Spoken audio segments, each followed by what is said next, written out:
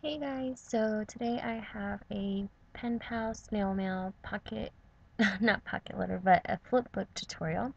I've been meaning to post a video like this for a really long time now, just never really had time to edit it because the process just takes me a while sometimes. So I'm going to go ahead and show you guys my process. I'm using some new spring paper that I picked up from Tuesday morning, as well as the Dear Lizzie Serendipity line. And these are all single-sided papers, so I just glued them to each other back to back. So it's a total of 6 pattern papers. Here I am just choosing where I want each piece to go. And I'm going to use some washi to put the book together. And I chose some of this sugar paper for Target washi tape that they had in their Christmas collection um, last year, and I'm just going to use that to adhere all these pages together.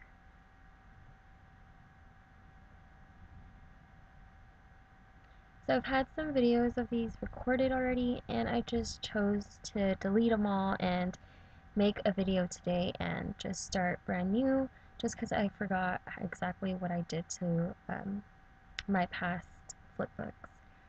So anyways, here I am just binding all of the pages together with one piece of washi, and here you can see all the pages done. So here is my little tray that I got from Target, that black tray, and I put everything inside of there that I'm going to use for my pen pal flipbook making.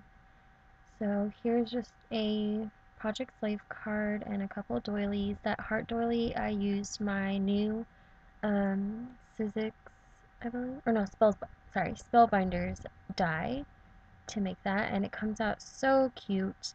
I also kept the punch outs that came from the doily. They were a bunch of hearts and triangles to use as confetti for a pocket, and you guys will see that later.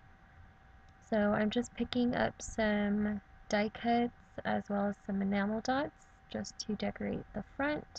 Used a black polka dotted washi to add some interest to the front.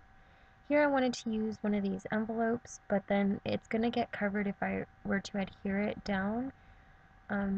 So I'm going to use one of these journaling cards that I've shown in my last haul video to make it as a mail tag. So I'm going to go ahead and use some washi tape to adhere it to this page here, so that way this becomes a flap as well.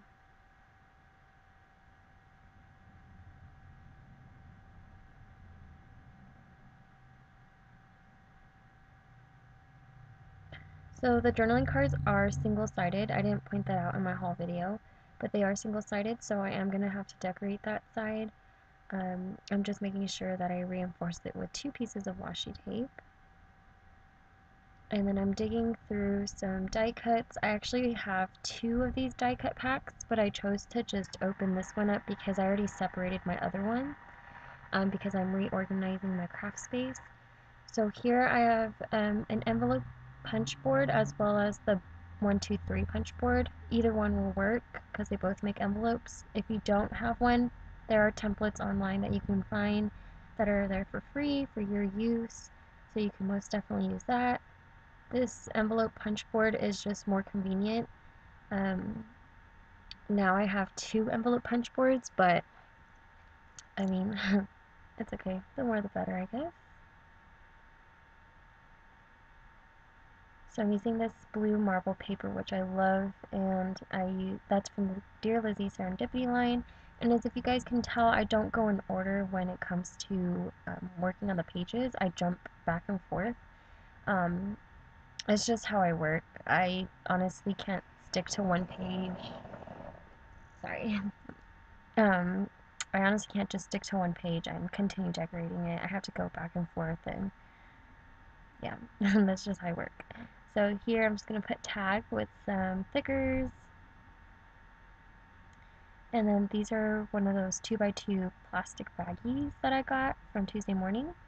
And I'm going to go ahead and put some sequins, glitter, like the thick pink glitter, and then those die cut hearts that I told you guys about, that I got from the leftovers of that heart doily.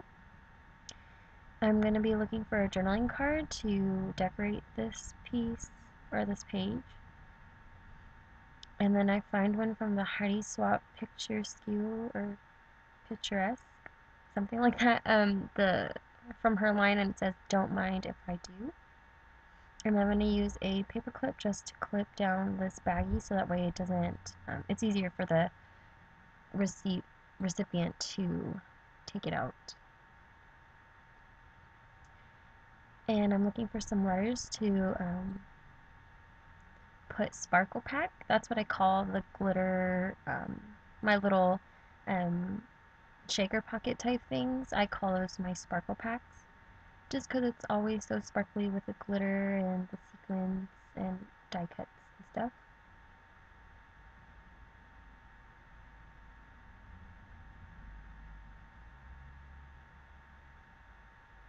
And I'm going to decorate the clear envelope with just a gold heart sticker. So again, just flipping to see what needs to be decorated. And then I'm looking for more die cuts.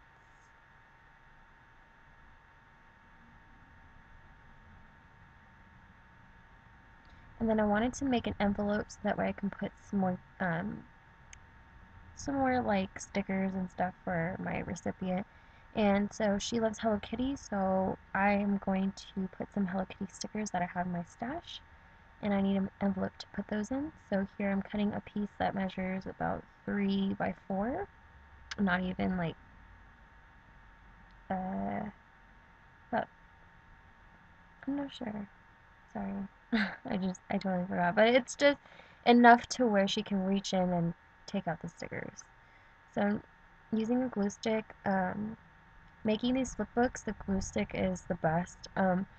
I love my roller adhesive, but I'd rather use a glue stick because I know that it'll, I don't know, just feel more safe with it, I guess.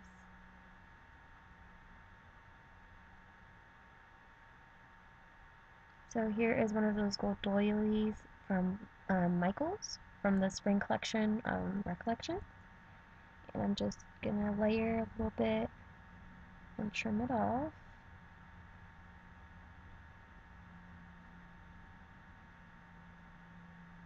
I'm going to use one of these Target one spot arrows, and then I go and grab some stickers that I can put into the pocket.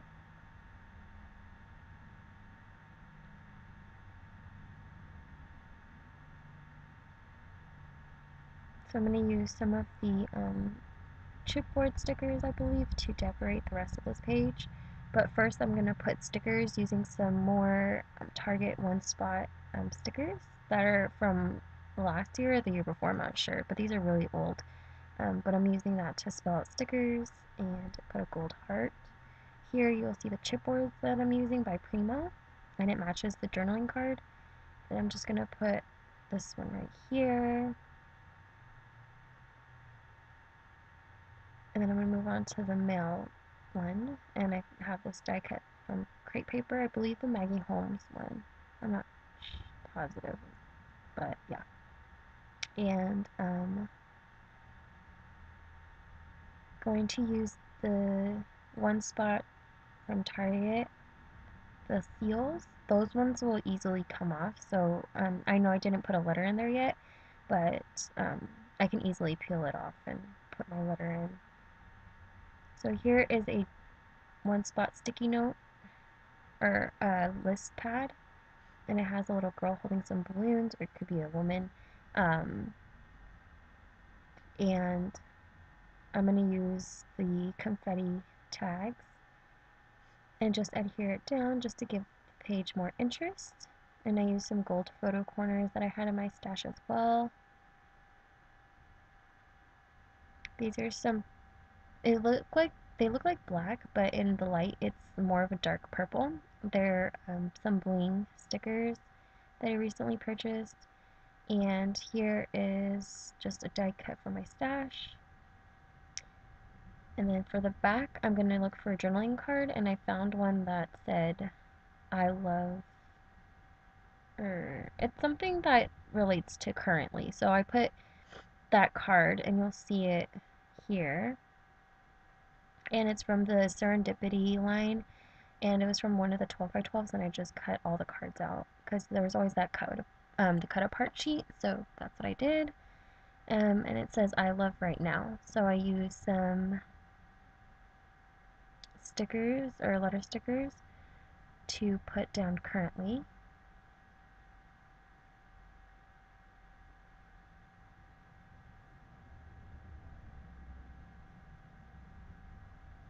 And then that's gonna be the end of that. So, oh, this is another one of those dies from the doilies that I showed you guys in my last haul video. And I wanted to use it, so those little hearts that are there that were punched out, I kept those and also put those inside the little shaker, the sparkle pack.